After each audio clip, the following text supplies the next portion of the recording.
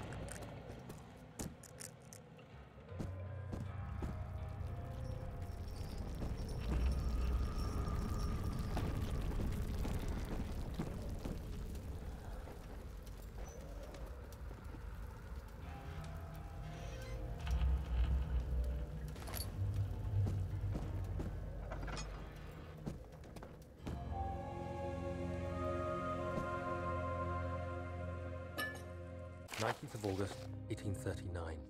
I wish I could ask how much you remember. I don't know if there will be anything left after I consume this drink. Don't be afraid, Daniel. I can't tell you why, but know this. I choose to forget. Try to find comfort and strength in that fact. There is a purpose. You are my final effort to put things right. God willing, the name Alexander of Brandenburg still invokes bitter anger in you. If not, this will sound horrible. Go to the inner sanctum, find Alexander, and kill him. His body is old and weak, and yours, young and strong. He will be no match for you. One last thing. A shadow is following you. It's a living nightmare, breaking down reality. I have tried everything, and there is no way to fight back. You need to escape it as long as you can. Redeem us both, Daniel.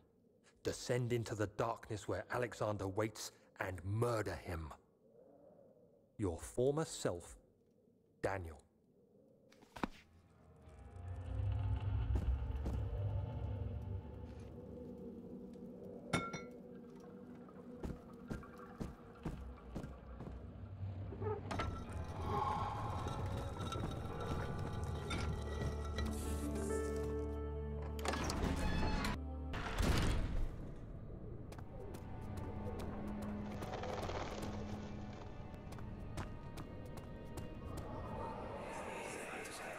Alexander, is it inside the castle? In a manner of speaking. Come, bring the lamp. You've been to the refinery, have you not? I don't believe I have.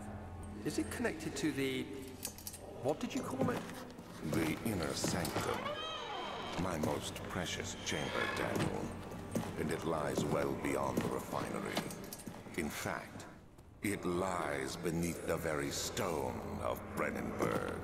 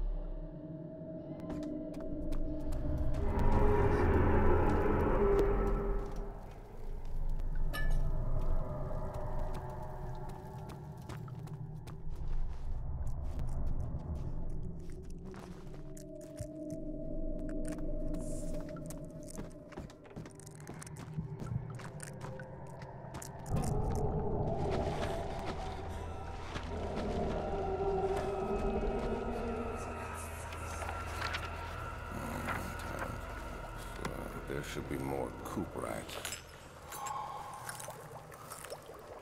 Let me see. And one part aquaforce.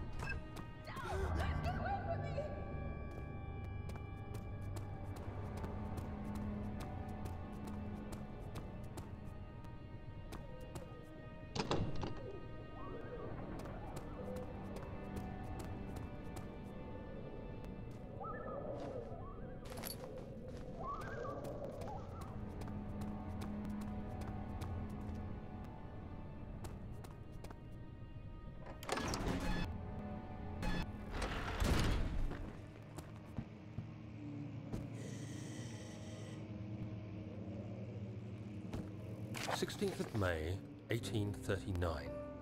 The unflinching African sun has continued to plague our expedition, making it impossible to dig until dusk. How Professor Herbert managed to find the location in these vast plains of nothingness remains a mystery to me. When I asked him about the tomb again, he told me about the legend of Tin Hanan, the mother of us all. An interesting story in its own right, but I can't help feeling there's more. Later that evening, we uncovered a passage beneath the dunes leading to a sand-covered stone structure. The professor was confident it was the tomb we sought and ordered the others to clear the way late into the dark, cold night. Tomorrow, I shall lead the men into the ancient structure, hoping to reach the burial chamber. No matter what the professor is keeping from me, the dig should yield something interesting to take back to London and the British Museum.